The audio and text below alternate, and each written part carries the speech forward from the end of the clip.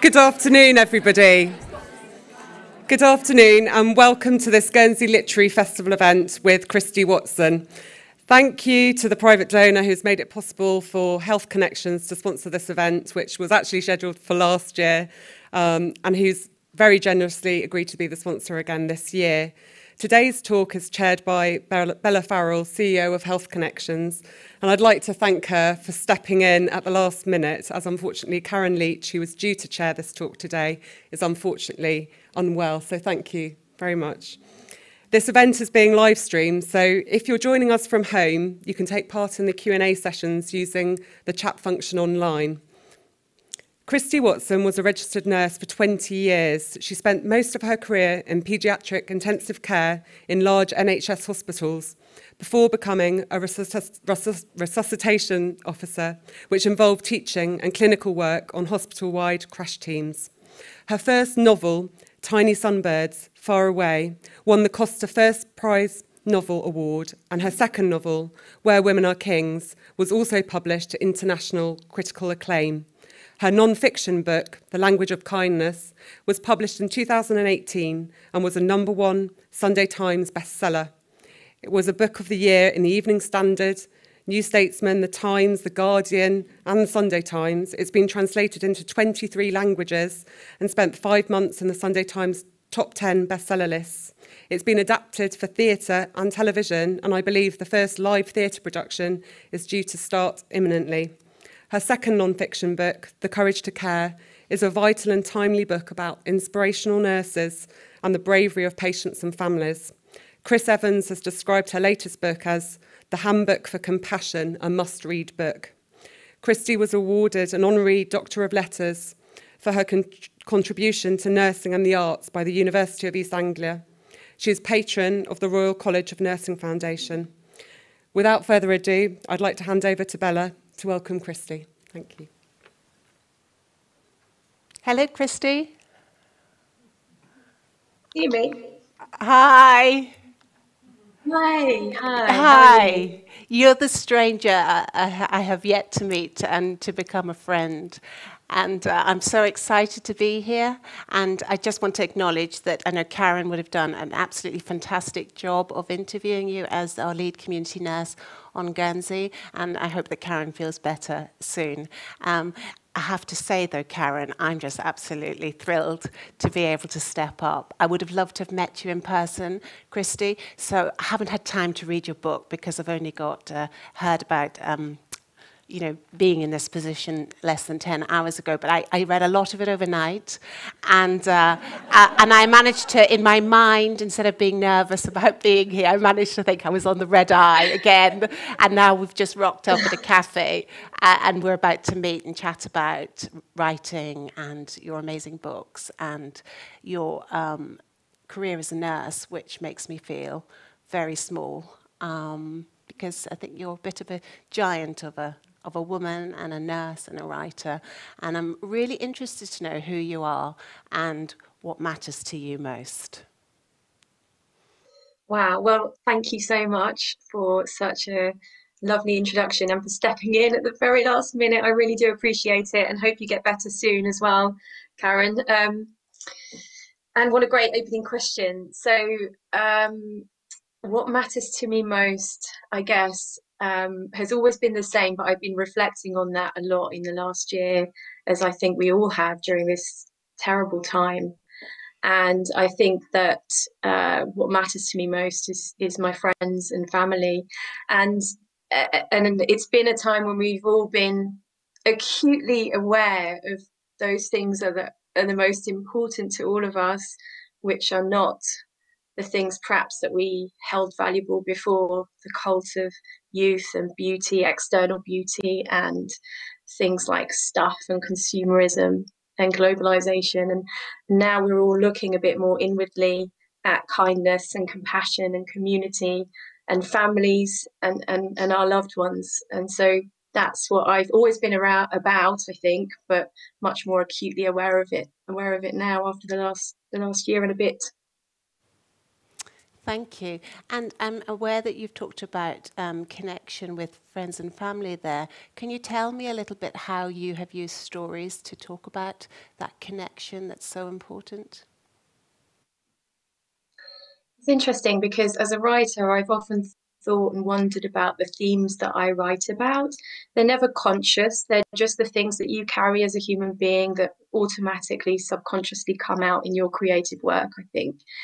And I had an interview last week, and the journalist quite helpfully said he'd read all my books to date, and whether it was fiction or non-fiction, he said it's very interesting that the themes that come out in all my writing are those of family and survival.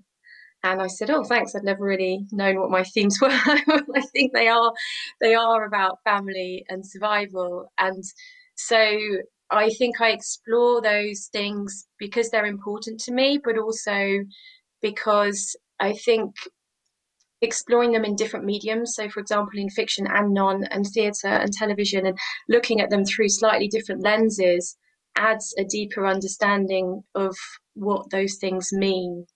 And when I wrote Tiny Sunbirds Far Away, um, there was another writer writing very similar story that I was quite worried about. I think when you're a new novelist, you really worry that someone else is going to write the same book. And of course, that never happens because we all have our own themes, and our own way of writing is completely different to everybody else's way of writing because our own psychology is completely different. But I was really concerned that the same two books would appear at the same time, and they were totally different, but had the same kind of story, the same ideas. And I remember that my book was described in the press as a domestic drama, and his was a political thriller. And that really interested me because they were essentially the same story, but they were presented through a very gendered lens. So for a long time, although I've been writing about family, I think I've avoided talking about the fact that I write about family because I was somehow worried that it would be perceived as less important, less academic, less interesting than perhaps other types of writing. But now I'm very proud to be writing about that domestic space because I think it is political, it is really important, and it's the space that connects every single human being across the globe. So those are the things that I'm passionate about. And it's interesting that you say that, Christie, because just in the few hours that I've been reading your book, The Courage to Care, the bits that have really popped out at me, I mean, as an ex-nurse myself, I can see all the nursing scenarios, but the bits that I really related to were the bits when you talked about your relationship with your children. I have 3 teenagers. The relationship with your brother as an older sister, when you bribed him with an acid tablet, giving him an acid tablet, in fact, when he was 14, so that you could get away with doing the dishes and he would do them, or just talking to your dad and telling him about that before he passed away, and then wanting to tell your dad your deeper, darker secrets, because I believe life was fairly messy for you as a teenager. And your dad saying, no, don't tell me anymore. Those stories are between you and the moon. So we've all got those stories, but I love the fact that you are candid about life is messy, because life is messy for everybody. And I think we've been so good at taking off the mask of how we look and talking now about the real person behind the mask in COVID.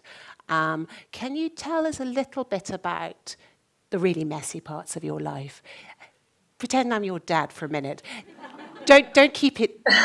Don't not you in the moon. You and us. Tell us a few more stories about that messy life and how you might have actually learnt from those, and how maybe in the future you now embrace messiness rather than avoid it. It's interesting how yeah, I've been thinking a lot about this mask that we've had to put on for COVID, but has enabled us to take off another mask, a metaphorical. We've put a literal mask on and taken our metaphorical masks off, which I find really interesting. And that space where something has forced us to confront the image of humanity as reflected back at us. And I increasingly have no interest in looking at shiny representations of human beings on social media or whatever, because it just seems, dishonest is too strong a word, but it just seems boring, because I know it's not the true person. And I think that nursing and being in a family and just being human is about learning that it's when we are most vulnerable that we're most interesting. And of course, that's quite a scary place to be. So I think that appreciating, acknowledging the messy magic of who we are can be quite a terrifying thing, particularly when you're younger, particularly when I was younger. But as I get older and more, I'm appreciating that it's our brokenness that connects all of us, every single one of us. I won't be sharing any more of my messy life stories with you because it's live streaming around the world. But I'm sure if we meet in person and have a cup of tea, I will fill you in, Bella. No problem at all. But I do get where you're coming from, and I think the very interesting, most important things for me, as I reflect on the last terrible year of years that we've had, but also reflect on my own life, is that the more open and honest and broken and vulnerable that I am with other people, the more honest and open and broken and vulnerable they are back to me. And that's the relationship. Those are the relationships I want. That's the intimacy I'm looking for. And that feels like the most human space that we can all live in, and the most honest space that we can all live in.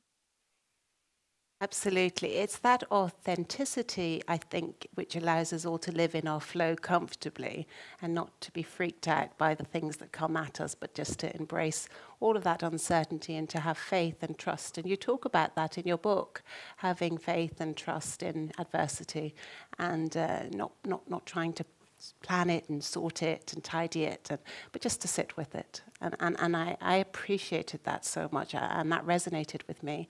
And I know it'll resonate with the audience of very real people here in front of us, lots of nurses and teachers and volunteers and people who are in the community. And I'm sure they're all going to be so excited to read about your book.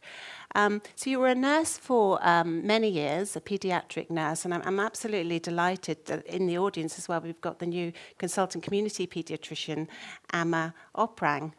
Welcome to Guernsey, Amma. Because Christie, of course, you're a paediatric nurse. The question is, what made you want to write after that time in nursing? So I think I always wanted, well, I always read, is the honest truth. I read everything. I was really precocious, and I just read absolutely everything as a child. And to the extent that I would read the phone books, if you can remember, the old big phone books that used to thud onto the doorstep. And quite weirdly, I'd memorized the phone numbers as well, which is very odd. But I'd always read and absorbed as much information as I possibly could. And I guess I always was a storyteller. I was always interested in story, and it was storytelling and story that got me really interested in nursing, I think, as well. And when I started nursing at the age of 17, I was around nurses for the first time, and just these incredible relationships that they were having with patients and their families, and the stories that I was hearing just seemed so profound and such a privilege to listen to and bear witness to. But I think the writing didn't happen until I was on maternity leave with my daughter, who is now 16. And for the first time ever, I had time off, and I had time on maternity leave. And she slept all the time, which people get jealous of, but she really did. As a baby, she slept all the time. It was amazing. And she still does, actually. But while she was asleep, I started writing, and then I did a creative writing beginners class just to get out of the house, really. And it was at that creative writing class that I wrote a short story, first thing I'd ever written creatively, and the short story, the tutor of the group said, I think you should do an MA. I think this is really good. You'd be good at it. And so I sent it off on a whim. I just Googled MA creative writing and sent it off to UEA because that was the first place that came up, and managed to get in. I managed to get in and I got a bursary and won a scholarship. And so I did that while I was carrying on nursing. And I won, the short story became a novel, and the novel won the Costa First Novel Prize. So it's sort of the stuff of dreams, really, how I fell into writing in the same way that I fell into nursing, partly by accident, but it just suited me. And I was incredibly lucky with how things went for me. But I just found another passion, lifelong passion, and found another tribe. And I've always found my tribe with nurses and doctors and allied health professionals. And writing is another tribe that I fit. And so to be able to find two groups of communities that I absolutely love being around felt like I'd been blessed. And that was amazing and still is amazing. And that's been the greatest part of writing, really, and nursing, is the people. As it often is, it's the people that keeps us going, the relationships, yes, absolutely, and the connections between these people who are sometimes different to the relationship you have with them. It's interesting. You talk about nursing and writing coming from the same place. And Christie, I wonder if you can expand on that for us. For me, it's about story. We're all flesh and bones and blood, and we're all story, and it's the stories that connect us. And I've been thinking, because now part of my job is as a professor of medical and health humanities at UEA. It's been full circle. I'm back there now as a professor, but I've been thinking a lot about how to incorporate art into medicine, and why that's so important. And I think the reason it's so important is because people's stories have become increasingly important in healthcare. And that is partly because we're understanding that more, but it's also because the landscape of our suffering has changed, and people are suffering existentially. We understand that cure at all costs is not only not possible, but not desirable often as well. And so our medical model of care hasn't really changed all that much, but the nature of suffering and the nature of our patients has changed beyond belief. And I'm sure you all know from your nursing career that when we started out, it was very feasible to get somebody coming in with a single problem, just one problem. They'd come in with diabetes, they'd get their insulin sorted out, and then they'd go home. People come in now with 17 comorbidities. They've got social care factors. There's emotional stuff going on. There's mental illness. There's all kinds of issues that people are having and struggling with and facing, whether that's poverty, housing, anxiety, or loneliness, all kinds of issues.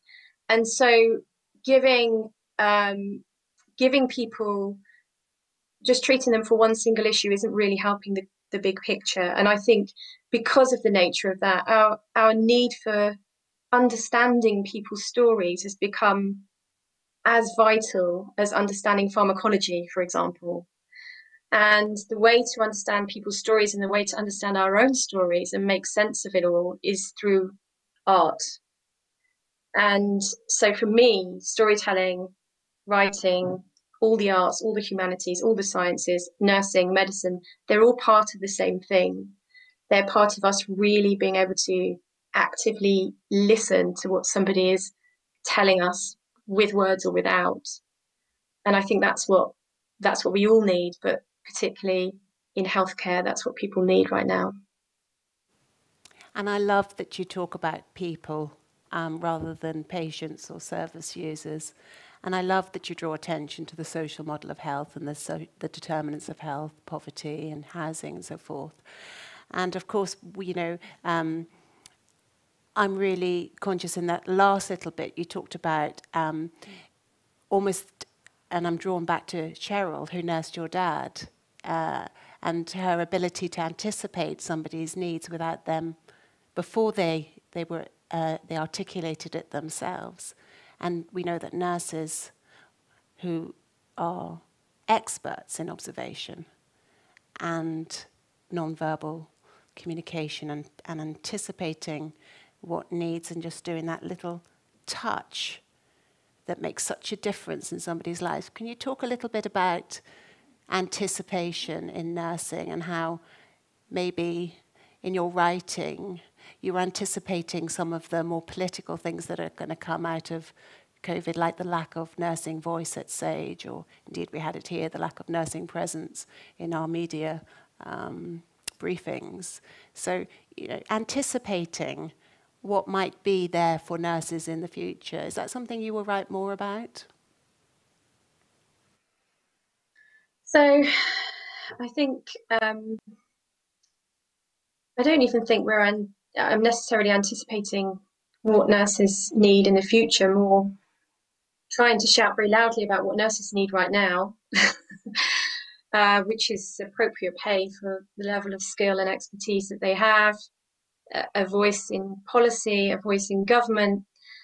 The SAGE thing that I write about in The Courage to Care, it really astonishes me that we have an advisory committee of experts and scientists, but no nurse on that committee.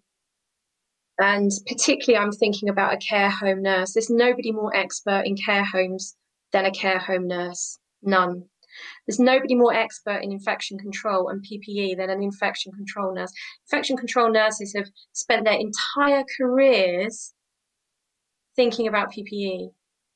And I do strongly believe that had there been an expert nurse who was talking about the practical applications of the modelling and the statistics, then lives would have been saved. So I think I'm not even anticipating what's going to happen in the future. I'm almost looking back and saying, well, that we should be doing that right now. And I think people ask me a lot about the very far future of nursing, and it's quite hard to know what will happen in nursing. But we know that the nursing profession all over the world is in trouble in terms of numbers, in terms of people being retained. I'm not even talking about recruitment, but retention is a massive issue. And we've got an older workforce who are, a third of them are considering leaving the profession. There were 40,000 nurses short in England before the pandemic started. And so there is a sort of crisis unraveling right now. But yeah, that anticipation that nurses have, that understanding is another interesting thing that I thought a lot about, because nurses have a bird's eye view of everything that's going on with their patient, the family they're caring for, the situation, the bed numbers on the ward, the staffing ratios, who's having a bad day because they've had an argument with their spouse, or, you know, they know everything that's happening, and that is invisible. So it's hard to describe the importance of it. But there is quite a lot of research actually now about the nursing sixth sense. I don't know if you've read it, but there's nursing intuition is actually a well-researched fact. So I used to say, there was one nurse I worked with on pediatric intensive care, and she would go into the ward and just immediately walk over to the patient who was about to have some sort of emergency. And I was in awe of this nurse. I just thought that was quite spooky, a little bit creepy, but also amazing and incredible. And I was like, I want that skill. But she definitely had some sort of sixth sense intuition about who was going to go off. And we all have those stories from nursing. But I think now people are realizing that actually that's based on fact. It's based on experience. It's based on many, many years of having this bird's eye view and this anticipation, combined with all the technical and skill that people have been taught. So I find it fascinating and really important. I find it fascinating listening to you because when I was nursing in the early 90s and went on to be a midwife and did my master's in health service management, my dissertation was on motivation of NHS employees, and I looked particularly at retention and recruitment of NHS staff, and I'm just horrified to think that all of my recommendations, you know, they're just so relevant and even more relevant today, and not much has changed. Things have gone backwards. And I know that I was so interested in intuition, and we studied the science of nursing, and yet there was the art of nursing, and the fact that really if I'd done a PhD, I would have wanted to study the intuition of nursing. So it's just great to hear you talk about this thing, and we're not witches, and it's a mainstream conversation. Absolutely fantastic. I noticed that I want to bring it back to writing, but I do want to pick up on the fact that you didn't particularly approve of clapping for carers. You thought we should be giving people a pay rise who are caring for others. Absolutely. Can we all clap for that?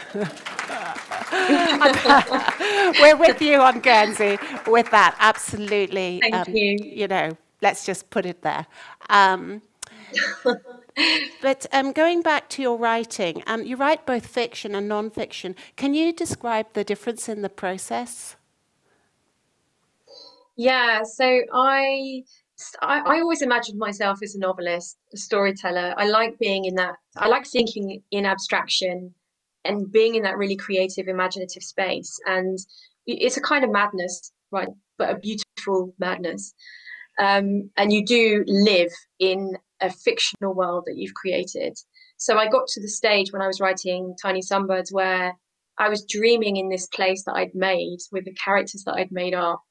And it stopped when I stopped writing the book, and I really missed those dreams.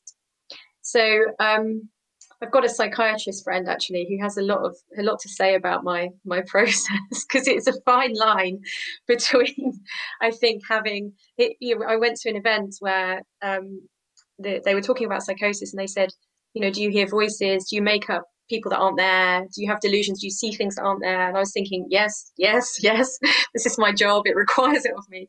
But I do love that whole space. And then when I started writing nonfiction, I realized my failures, the bits that I struggle with the most and the bits that I find really hard, that I'd been avoiding in fiction. And that was structure, plot, architecture of the thing. And in fiction, some novelists that I know tend to make really detailed plans about everything that's going to go in the book. I don't make any plans at all. I just start writing and see what happens. And the characters almost come through me. Sometimes I'm quite surprised at something one of my characters has done when I read it back and I can't even remember writing it. Oh, I didn't expect that you would do that. Fine. That can stay in. But in nonfiction, you have to structure. So in fiction, just let it go. But in nonfiction, you have to spend a long time thinking about structure and architecture planning, and it has to be meticulously organized. And those are the things that I struggle with a lot, and I still struggle with those things. And so I find nonfiction, I've learned a lot about those things that I found really, really difficult. But I think, and I'm writing 2 more nonfiction books now. I'm contracted to write 2 more.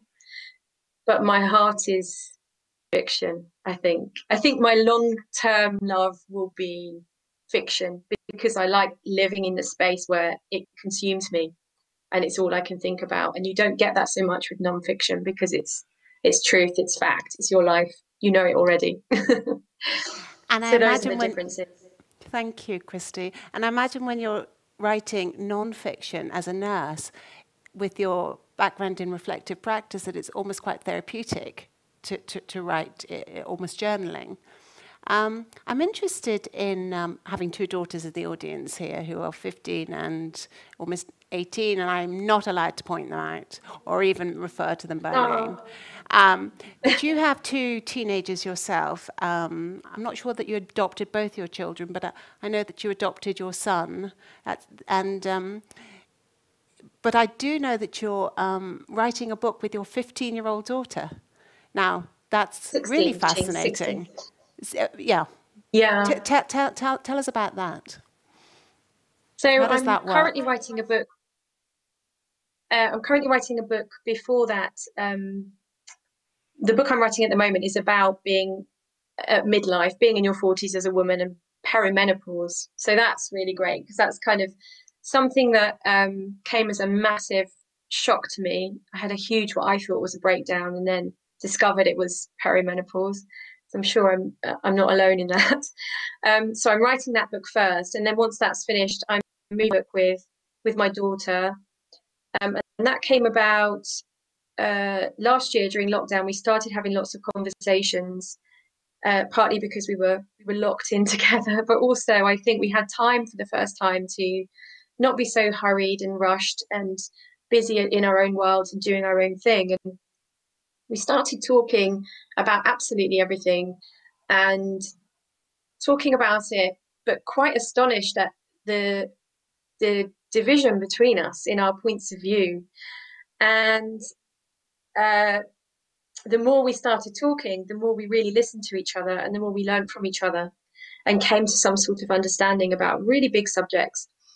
And so the idea is that we will have a conversation about something. I'll write the conversation up, and then we'll both write an essay responding to that particular conversation. And it will be things like mental health, gender, sexuality, race, all the juicy stuff, all the good stuff that everyone's talking about. But I was very interested in the idea that in this very polarized world, where we do seem to have a massive generational divide at the moment in all things, I think last year for me was a really great learning, in that she has lots of things that she can teach me, and I have lots of things that I can teach her. And maybe there are other mothers and daughters or fathers and sons who have similar experiences, and maybe even if it's even a starting point for people having conversations that are difficult in their own families, between their own generations, then I think that would be a really valuable thing to do. But also it means that we get to write a book together, and that just feels like such a special space. But ask me in 6 months and I might have a very different idea about what that's been like. Christie, your children have, you've said in your book that your children have taught you the courage to care. What do you mean by that? So I was really, last year, like many people, I rejoined the emergency COVID-19 register and went back to clinical nursing. And it was a big decision for me, primarily, I think, because I'm a single parent. And at that time, at the very first peak, I only went back for a short time, but during the first peak, I think everybody, it felt apocalyptic. It felt end of life stuff, end of world stuff. We didn't know if we were going to go and catch this thing. We didn't know if, as healthcare workers, we were going to go there, go and die. And every single healthcare worker that I know had these feelings during those very early days of this might not be good for all of us. And so I kept getting asked if I would go back to clinical work, and particularly having been a critical care nurse for so many years, these were the skills that we were significantly short of. And I felt terrified. I felt absolutely petrified and frightened, as I'm sure everyone did. And I spoke to the kids about it for a long time, and expected them to have lots of questions and lots of thoughts about it. And I almost expected them to say, "Don't do it, Mum." But they immediately, both of them said, "You've got to go and do this, and you've got to help, and you've got to, and we want you to." And it was a no-brainer for them. They just had the most stoic, brave courage. Again, the courage of younger people now really inspires me. I think this generation of teens that are coming up are really powerful, knowing their own minds, and we can learn so much from them. But they were absolutely full of courage, and their courage and conviction gave me, I wouldn't say courage, because I still felt absolutely terrified, but it gave me the permission to say, okay, I'm going to do this. And it feels like if you're saying it's the right thing to do, then it's probably the right thing to do. And there's a lovely passage in the book when you describe that, walking across the bridge, and I assume you've got Westminster, the Houses of Parliament behind you, and I presume you're going towards Thomas's, and an old nurse friend greets you, and I just the way you describe that, I almost want you to read it from the book, but we've got such little time, and I know people will buy the book and read it, but you were like a mad woman running across that bridge. It was like as if, you know, you were so compelled, and the podcast I've listened to, you had this calling. You had done your will the night before, after your day's work, which went from 7 o'clock in the morning to 9 o'clock at night, and you had scrubbed yourself and, you know, put your clothes in a hot wash. And it was only after that 13 hours, your 15-year-old decided to be your cook and produce dinners for you and could give you that one hug that you could have every day to sustain you. I'm almost speechless with, yeah, can we just...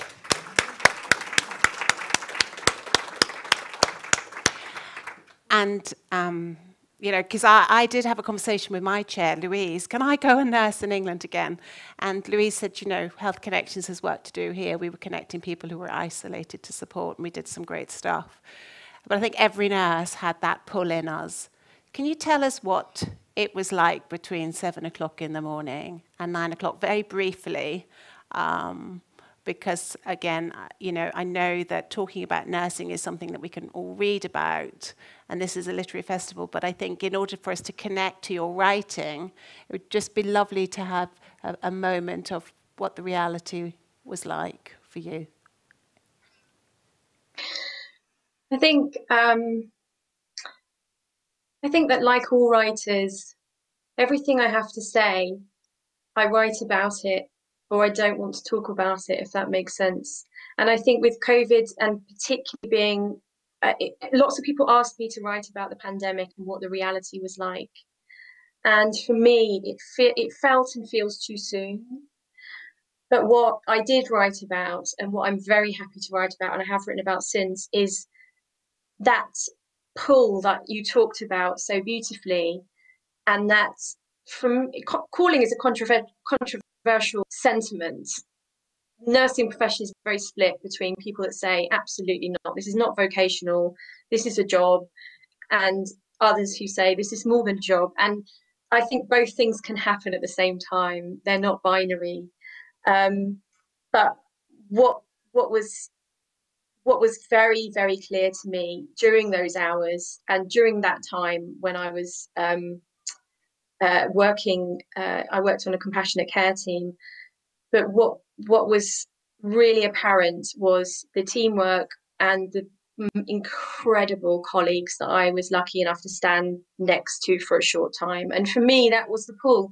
The pull was, I get to stand next to people like yourself, people like the nurses in the room there, these incredible humans. Even for a short time, I just want to stand beside them in this enormous thing that's going on. And we got told, you know, that your one purpose is to save as possible, and it very quickly became apparent that we weren't able to do.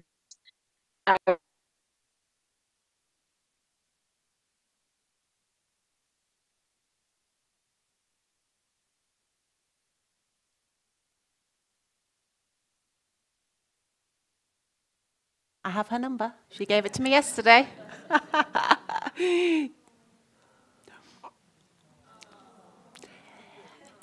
Well, the guys are getting it back. It's not quite as bad as yesterday morning in the OGH. We were all sitting there, and the minister's question times. And we had no speaker on the screen, so whatever's happened just now, at least we've seen Christie's face. And I know that the guys, if they can't get the screen back, will get her telephone line, and we can carry on talking to her. As soon is question time in about a few more minutes. What happened yesterday was interesting. I was... Have I lost my volume too? No. And Claire rang me, the festival director, and said that Karen was unwell. Could I step in? And the next thing came along, an email with Karen's questions. And then I sort of thought, right, I must give Karen's questions absolute priority. And then along came a sense of, I'm not sure I would be in flow with somebody else's questions, and that might not be quite so natural and engaging. So I do want to apologise to Karen, because I know you'll be looking at home, that these are not all your questions, Karen. But what I do think, from looking at your questions and from having a brief conversation with Christie, is that if I can keep her number for GDPR reasons, because it'll be an invite to come back to Guernsey and to perhaps talk to the nurses who I know are in this room. I know Sharon Tracy's hopefully here somewhere. Sharon, excellent. Sharon's the lead breast care nurse and lead and compassionate care at the PEH, and I know that she's the sort of person I could ask, can I give your number to Sharon, and you and Karen can invite her over, and can you imagine if we could really make put compassion, rather than empathy or any of those other words, but compassionate,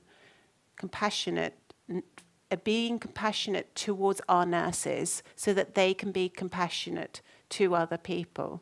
Because I only nursed for 10 years and I had compassion fatigue. I have no idea how people carry on nursing and without being properly cared for themselves. And what can we do as a community to care for our healthcare professionals? And it's more than pay, it's recognition, it's ringing them up and making sure that their food is delivered if they've had a 12-hour shift. It's giving them free membership at our gyms.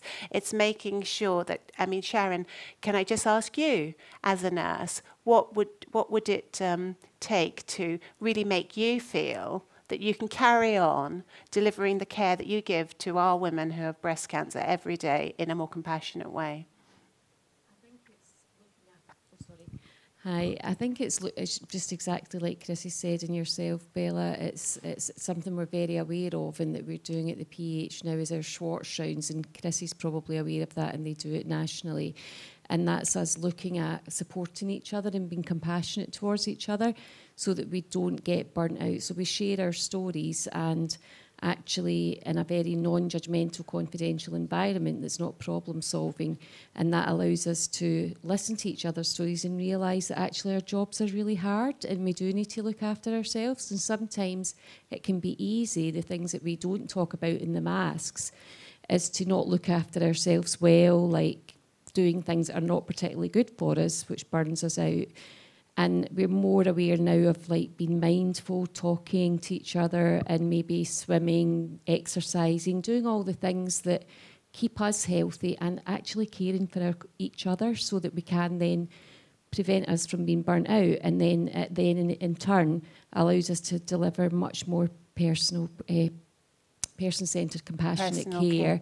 And I think just listening to Chrissy and everything that she's saying and things that you're saying, Bella, and the things that we do in Guernsey as a community, and I think nationally, and we're trying to internationally as things change, we are becoming much more connected in a way that we share our feelings and maybe become much more involved with our families and with patients and their families, or people in their families. So I think just people being compassionate towards me allows me to be compassionate towards others, and me looking after myself. So I think that if that answers your question.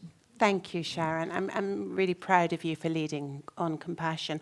I was drawn to an article in here in Christie's book where the hospital management decided to care for the nurses. So during COVID, so they put on yoga classes, and on the corridors they told the nurses where the yoga classes would be, and the meditation and the breathing mindfulness classes.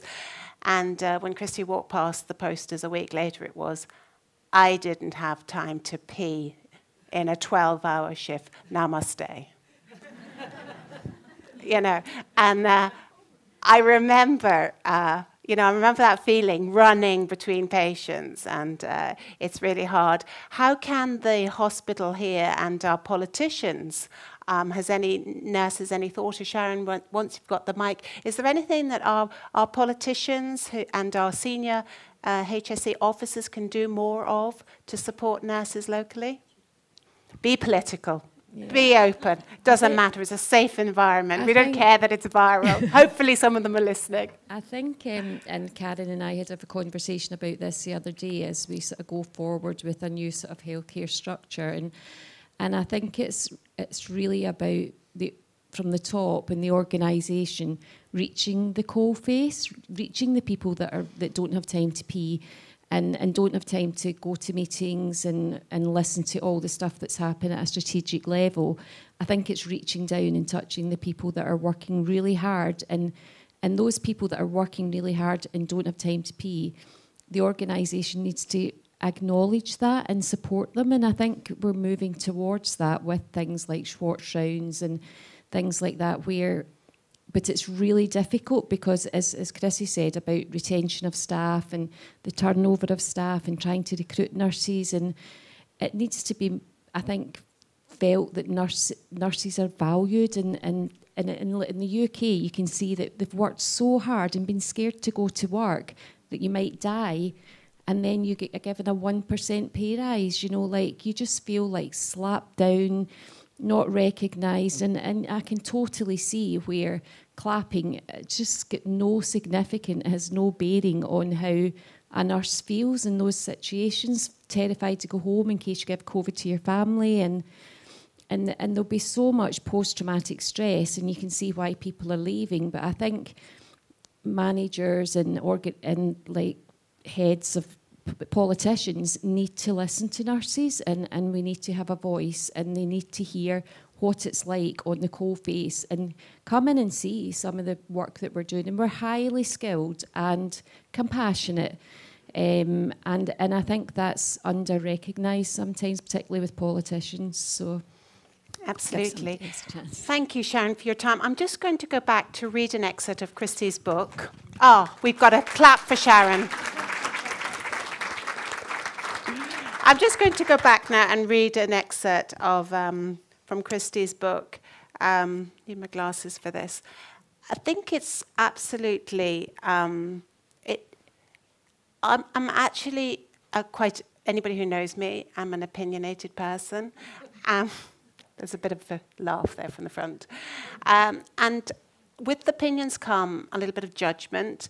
And one of the things that Christie did, and I can't wait to get her back on, but we may and we may not, to ask her more about this, is that in The Courage of Care, instead of the language of kindness, which was just the stories in her hospital where she worked, in The Courage of Care, she travelled around the country to meet the great nurses that were doing fantastic work. Those were nurses in prisons, nurses in schools, nurses in the community. And one of the things that I'm accused of being, by my children mainly, is judgy. Too judgy. And I absolutely love the fact that the kindest nurse in England said that she was too, hopefully I can find it now, she was too busy caring to judge. She was too busy loving to judge. And this ability to step in somebody else's shoes in a non-judgmental way. And Christie writes about that beautifully. But when she meets Jill, who cares about the inmates and about inequality, she learns that from him that 27% of prisoners have been looked after in the care system. She learns that black men are 26% more likely than white men to be remanded in custody.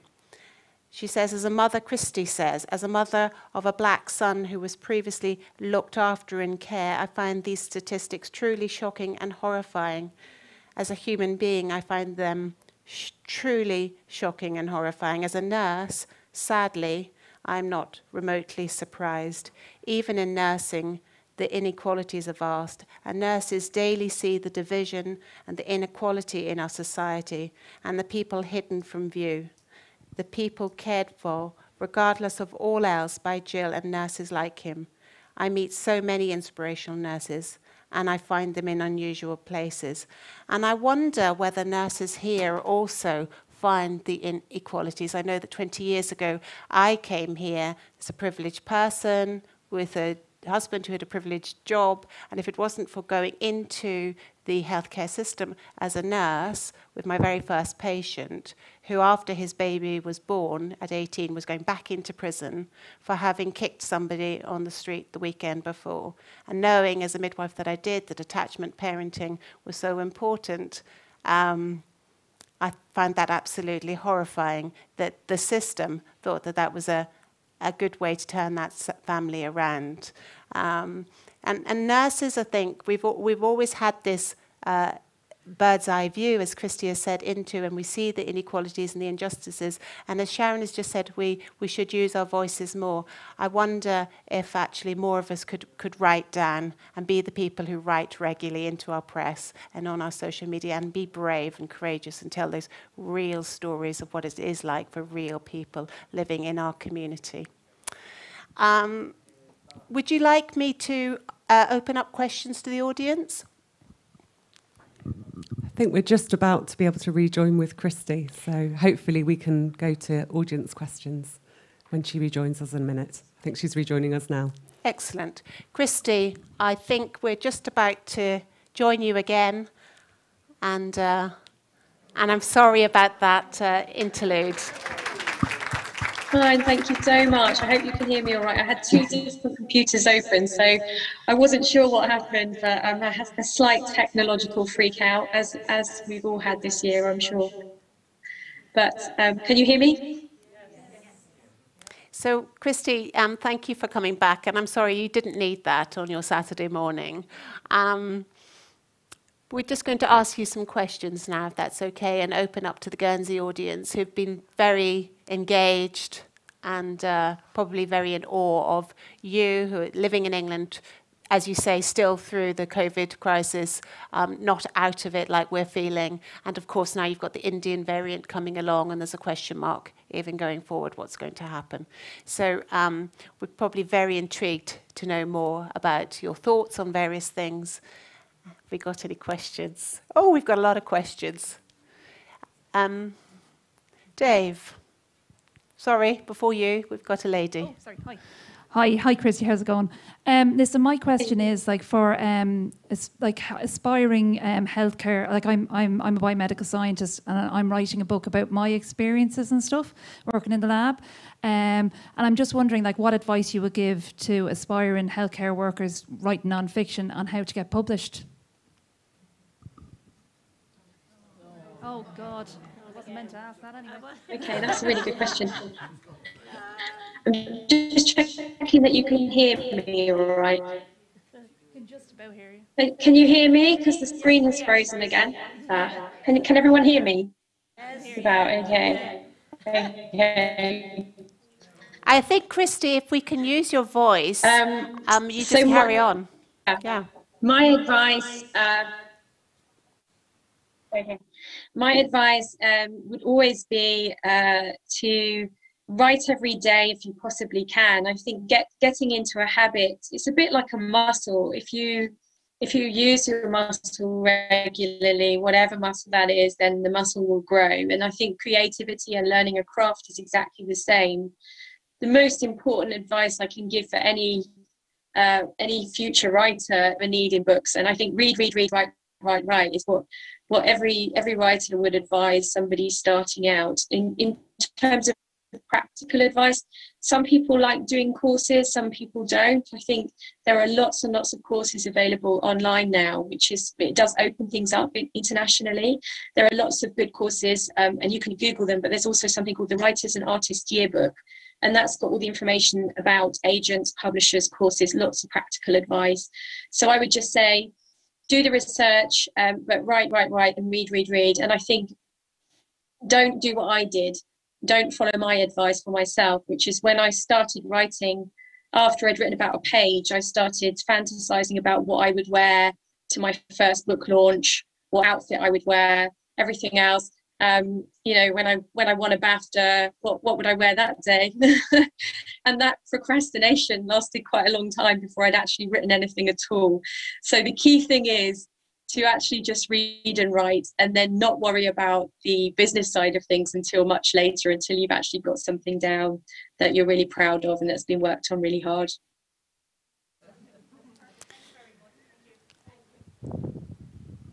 Hi, Christie. Can you actually see us? Can you see the audience? I can see Bella right now. I can see Bella right now.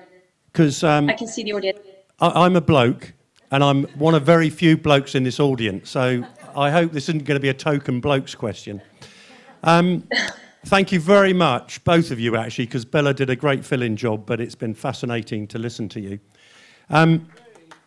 This isn't thanks to speaker, by the way. Emotional intelligence is a phrase that I only encountered 4 years ago. And I think that's a bit of a bloke problem, actually. But I think this last 15 months has been a real eye-opener for all of us, both pluses and minuses. And the question I'm interested in asking you is, given that a lot of men have been working from home and actually perhaps taken the opportunity to reconnect with their families in a way they would never otherwise have done, I want to look at the positives. And what I'm interested is COVID and its consequences just a passing phase that we're very quickly going to forget? Or can we take the positives out of it and build on it? And if so, I'm interested in what your role is in that and how we can promote better practices, better family connections, and all the positives and forget the negatives. What a great question. I love the word bloke. You don't really hear that much from me now. I love the word bloke. I think that, yes, I think it's been a really interesting time, not just for men, but for women and all families it's been, like you said, it's been good and it's been really hard as well. I don't think that we'll ever forget. I don't think we should ever forget the negatives. And I think that we are really at the end of the beginning in many ways in terms of a search for meaning into what this is about or has been about. And of course, we need to mourn collectively, and all of us in whatever situation we're in, whatever country we're in, have been through something really significant. And it's been really, really hard. And so I think people need to grieve and need to mourn in whatever circumstances they have. But there are positives, and there is a chance for conscious optimism moving forwards. And I think that it really has made people reassess, and it feels like we're at a vantage point, a tipping point, a midpoint where we've all climbed a huge mountain and we're now looking back at what was and looking forward at what could be. And we're not quite sure what that looks like yet, but we've got a possibility to change things. And what I want to see is us not going back to how it was before, because how it was before wasn't actually great. You know, we were suffering from various other pandemics, loneliness, existential fears, threats to democracy, racism, poverty, inequality. People were suffering greatly before. And so I don't think that it's a time for us to think we want to get back to normal.